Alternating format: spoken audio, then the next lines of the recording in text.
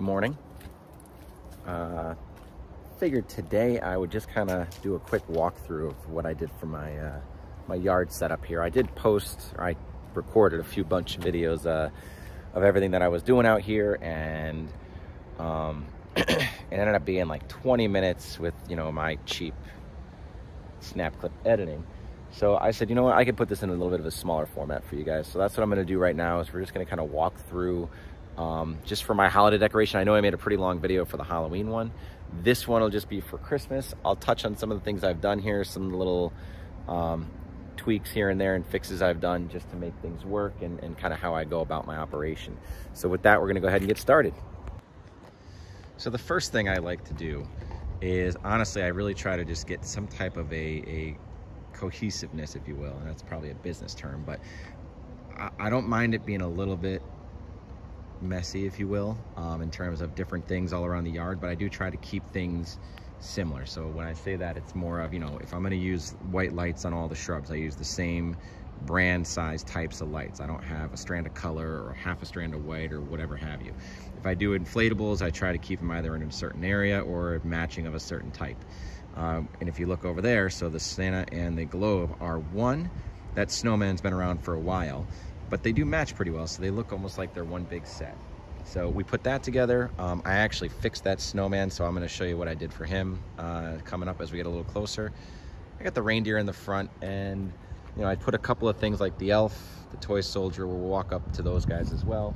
But again, the other thing here is I like to go for a little bit more of like a 3D effect, if you will, on the yard. So you see you got stuff right in the front, some in the middle, going up the driveway, and then along the house, which you'll see at night when I flip over to the night video I took just the other day. And then obviously over here, a little bit of work with our flagpole, making it like a candy cane, and then my blow mold Santa, just something off to the side of the house. So we'll walk through the fill, and then you'll be able to see how it all works. We'll move along. So first up, we'll touch on the flagpole. Obviously I took down the flags, I took the solar light down, and what I did is I bought C6 LED. They're the faceted, so they got the diamond shaping to it, which kind of helps a little bit of the light dispersion. I took 2 strands of these, and I actually mounted them at the very top of the flagpole line. So I put one at the very top and the other one about a foot down. And then once that was all tied up, I just wrapped and wrapped and wrapped all the way down here. So that's how we took care of that. Looks really nice at night. It makes it look like a candy cane pole going up. And when you come up the street, it's one of the first things you see. So it's kind of like a little bit of a beacon. The next guy here is our blow mold Santa. So Santa here was actually found on the side of the road. Someone was getting rid of him as part of their big pickup. So we actually grabbed him on a whim. And one of the things in here, I'm going to get inside here so you can see. If you look down there, there's the zoom in. It's just a regular bulb, an LED bulb actually. So what I had done here is just to give this light, because it didn't have a light through the hole here, is I used what I call my pumpkin light. So I had found this out a few years ago. So I came and bought a just a 4-inch round conduit box, like a light box that you would put in like a basement or any type of other you know, in the drywall for mounting a light. From there we put that ceramic bulb base on that you usually find in a garage or in an attic or a basement, and that ceramic base had a couple contacts in it. So obviously you run the wire in to the conduit box, wire it up to the ceramic, and the wire I used is actually nothing more than just a short extension cord. So I just cut off the actual outlet end and strip the wires, put them right in, and there you go. And that gives off a ton of light. Surprisingly enough, I also did that over there with the snowman, and I'll get over that in a sec. We'll talk about that. Next up, candy canes. These came in packs of 4. They're pretty nice to have. They're just, you stake them in and they line up pretty nice and evenly. I'm kind of a stickler with those too. I like to make sure they're as neat as possible. Maybe it's my OCD, but you know, when you see them and they're leaning over, they're half done. They just, I don't know, some of it just looks like there's not a ton of effort put into those when people put certain things up. So I try to make sure that you know, I make it as presentable as possible, if you will. Next up, we're going to talk about the reindeer. Pick those up on a sale, just a pack of 3. They're glitter, which I absolutely can't stand, so they sit in their own box. and they light up with just some soft white LEDs. But yeah, those work out pretty well. They kind of just help add to the effect. It's something that the kids wanted to get last year, so we got it. Let's talk about these inflatables. So the next thing is the inflatables. And so like I said, they're two separate. You got the Santa snow globe, the twinkling lights, and toy soldier there rotates. It's pretty neat. And I got my snowman. So now with this guy, we've had for a few years. He had the 3 of those cool white LEDs staggered in him, and they were never really that bright. And then they finally just started kind of crapping out. So this one is, as you can see right there, even though it's daytime, it's soft white, so warm white, if you will. So what I actually did is, for him, I couldn't find, they have them online. They do sell the chip sets that you can buy, and you can string in and wire them in there pretty easily. But when it came to warm white, I couldn't find any that were like under 50 bucks. So everything is cool white or colored or whatever, and I wanted the warm white. Well, I ended up taking one of those pumpkin lights, like the one I used in the Santa blow mold that I showed you, and I put it right down in the base there, and you can kind of see them in there right now. And now that lights up this whole guy at night, which is pretty cool. So snow globe, and the inflatables are up. They're wired in, easy, easy, and we're moving on. So don't mind the mess. There's no mulch or anything back here right now. It's just dirt. I did a lot of cleanup here. I took out all of the fabric because this is all going to be tamped down and refabric, and I'm putting stone out here in the spring. That being said, I did go ahead and do some uplighting. So one of the things I liked as part of the 3D effect, you have your bulbs, you have all this stuff out in the yard, but I did uplighting. So you can see I got red, green, then another red, green, and then another red, green on the garage as well, on both doors of the garage. So the whole house at night has this red and green striping effect going, which is really nice. You know, a lot of things nowadays, people are doing uplighting, LED landscape lighting, low voltage stuff, because it's gotten a lot easier to do and less expensive. But this to me is a really nice kind of feature. I did it in Halloween. You might have seen I had like the purple and the yellows up around the house. So, but I started doing this last year, and I've expanded it to just be the whole house. And I really like what it does. It's a nice effect. It's simple to do, makes a big impact. So yeah, so we just wired in a bunch of those. And again, I use a few different things to make these connections. I'll tell you about those right now and show you. So when I connected all these together, I used some 1 to 3. So you can see there's one there. It's got the cross shape, or you can do one like this. That kind of spaces them out. They sell ones that are 5 as well, but those ones work for me, and I got the short 10-foot extension cords, just kind of connecting those lights in. A lot of it runs through a box like this. Those things can come with 3, 5 plugs, whatever. They stake into the ground. They work really well. And then those run right up to my controller box. So I actually bought this year, ring one. So I plugged it all in. It's got the bridge that it came with as a package deal, and that is what controls all these lights. The ring is really nice because it's got 2 separate outlets, and you can control each one individually. Not that I need to worry about that right now, but it's kind of nice to have that feature. And again, as you know, this is the new box that we had wired in. It's in the other video I have when I deal with wiring outdoor GFIs. Then you come up here, there's my soldier. And the other thing that I want to point out with connections is over here. Try not to walk too much. But if you come over here and you look inside this plant, you can see I plugged a regular extension cord, a 3-prong in the black, to the 2 prongs on the female end on these lights. Now you might know most Christmas lights, their plugs are 2 thin prongs. They don't have a thick and a thin. So one of the things you can't usually do is plug in a regular plug or an outlet to it. So these guys here, you can buy a couple versions of these. This will take a 3-prong and turn it into a 2-prong. It's basically all it does. So what it actually does, you can see gray ones and red ones. The gray ones you find are just a standard 3 to 2, and it's got a thick and a thin blade on the end here. This one, this red one, actually has 2 thin blades, so it plugs right into the Christmas tree strand and allows you to then plug an outlet to it to run wire, and I've got that going down here so that my elf can plug in, and all the candy cane lights. So super useful, super helpful. You know, again, these are all cheap. The end connectors, the boxes, they're just a few bucks a piece, not a big deal. The last thing I want to show you over here though is where you see all these little pieces of foam pipe insulation. That was a new one this year I put up.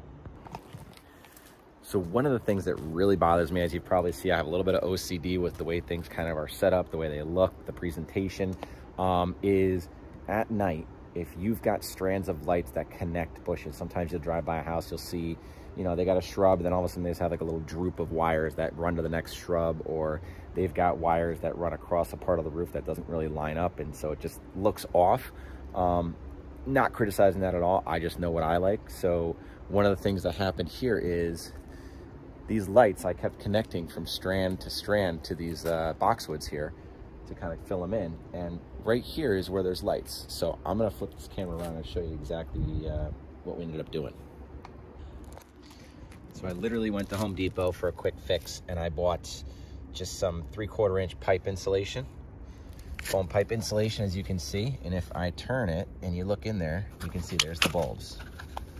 See? All I did is I took this pipe insulation and I tucked it in, and I did it all the way across for all of those strands. So that way at night, yeah, you can see it at the day, but you can see the extension cords and everything else. I'm not keen on burying everything and, you know, making it all kinds of fancy, but at night you do not see the bulbs anymore, so it's hidden, so it looks like each bush has its own strand and that they're not connected in any way, which is kind of nice for me. Again, just a pet peeve of mine. It was an easy fix. Those were like $2 a piece for a 6-foot piece of pipe insulation at Home Depot, so worth it for me, I think. Just something you might want to think about. And I think finally, the only two things I did that modified actually are these two guys up here. So you see those two wreaths. These are 48 inch. They were pre-lit wreaths. So what actually happened with these is over the years, those wreaths have had bulbs go out. They've had strands go out on them. And those are usually helped in with these little plastic clips all over the place. So instead of trying to buy a new wreath, because those big ones can get expensive, they could be anywhere from $80 to $150 plus, depending on, you know, what brand, what type, things like that. So what I actually ended up doing here, I'll step back so they both get in the shot. What I actually ended up doing here is I took all the lights off of them, the old incandescents. I ripped them all off. I cut all the wires off, threw it all out, and I bought 2 strands of 200 lights each of the mini lights. So, and I'll talk about the types of lights I used on these in the shrubs in a minute, but I restranded them all and I retired them all back in, you know, using the bendable parts of the wreath, bent it all back into place and hung them back up, and now they work perfectly and they match. So next thing I'm gonna get into though, that's just a quick little thing I did, but again, made a huge difference, saved me money and time, and low effort too. So that worked out really well. Let's talk about the types of lights that I have on the rest of the house real quick. So starting with the shrubs, these are Sylvanias. They are a C6 bulb, and you can see they're a little bit smaller than the C9, but they have that same type of teardrop shape to them, the candelabra shape, if you will. And they're faceted, just like the ones over on the flagpole. Again, just helps with how that light is just kind of dispersed and how it goes out. And these are warm white LEDs.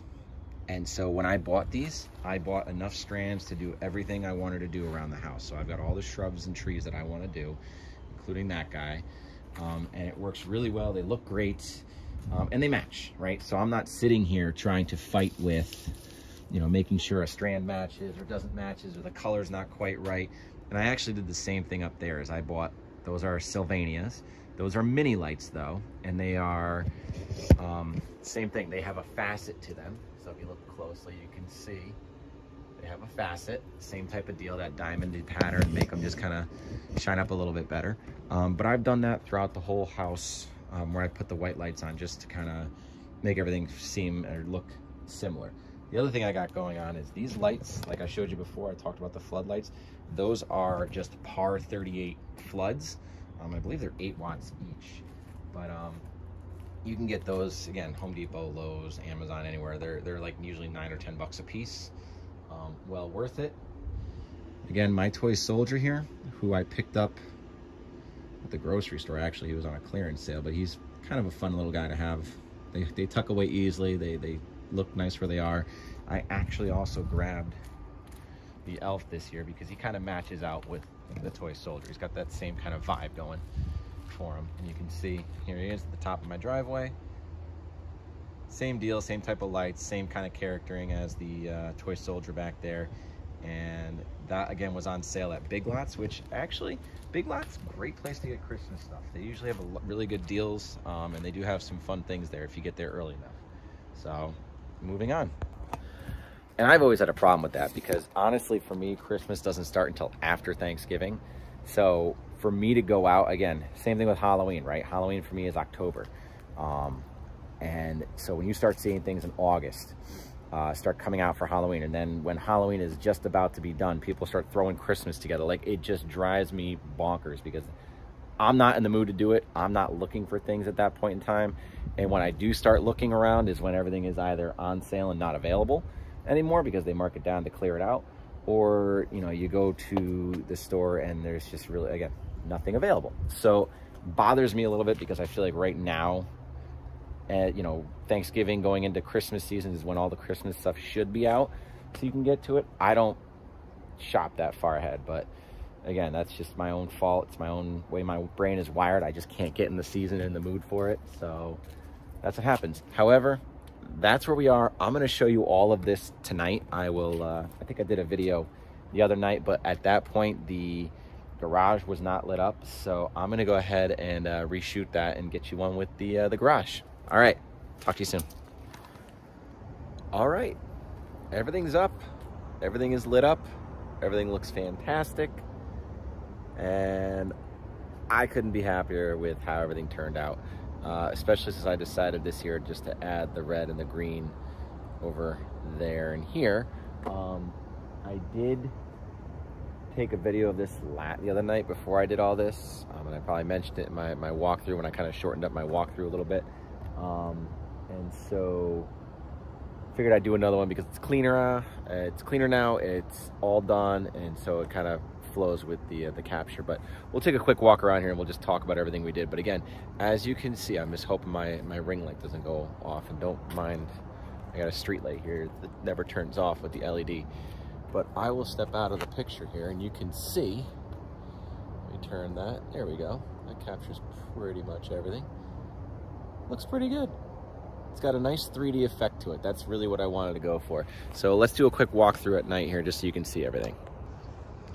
All right, so right off the bat, like I said, when you come up the street, there's my little candy cane-ish striped pole with the red and whites. There is my light up Santa. Very bright. That's that bulb I was telling you about. That is in there. And if I can maybe pinch the zoom around in a little bit of a brighter spot, you'll see him better. His features come out pretty good. He looks pretty nice there. And then you go around, you have your candy canes that go all the way up the driveway. Just again, adding a little depth. The deer, the reindeer right out in front, the family of reindeer. And then we come right over here and there's the snowman. As you can see, that light that I put at the base of him really does pay off. You got your toy soldier waving at you inside the snow globe there, and you have the little flickering lights to make it look like a snow globe. Pretty nifty. And like I said, for this globe here, you can actually see it in the back there. There's the LED. That's about what I got compared to this guy. So like I said, it makes a big difference for me. It's more visible now with that light in there. Those LEDs were super dim to begin with. And then we've got our up lighting on the house. And we've got, obviously, there's the candles in the windows, little LED battery operated candles that I have. Put those in the windows. I've got my wreaths all lit up, along with all of my trees, including that one over there. And as you can see, as I get closer to this, again, you didn't see the lights going between there. So we don't have to worry about that anymore because we've hidden those. As you can see, there they are. You can see them right in there. not a problem anymore. Completely hidden, and they look really nice from the street. So, and my flood just went on. I have my other green light there. Like I said, I was really happy to have the additional there from one side to the other. That really paid off. And then of course you've got your soldier up there. And last but not least is our little elf buddy. There he goes. Perfect. Like I said, I'm really happy with it. Everything turned out well. So there we go. Again, I like to say sometimes I live vicariously through my children. So this is me, yes, doing it for myself as an adult because I love doing it. But I also do it a lot for my children as well because I love the look on their faces. I love that they get excited for it. They get to be a part of it. They get to pick out certain things, where things go sometimes. And they like to help out. So again, it's just something I enjoy doing, and I think the efforts pay off. So I hope you picked up a thing or two. I hope you guys have an awesome Christmas, and I will talk to you soon. Take care.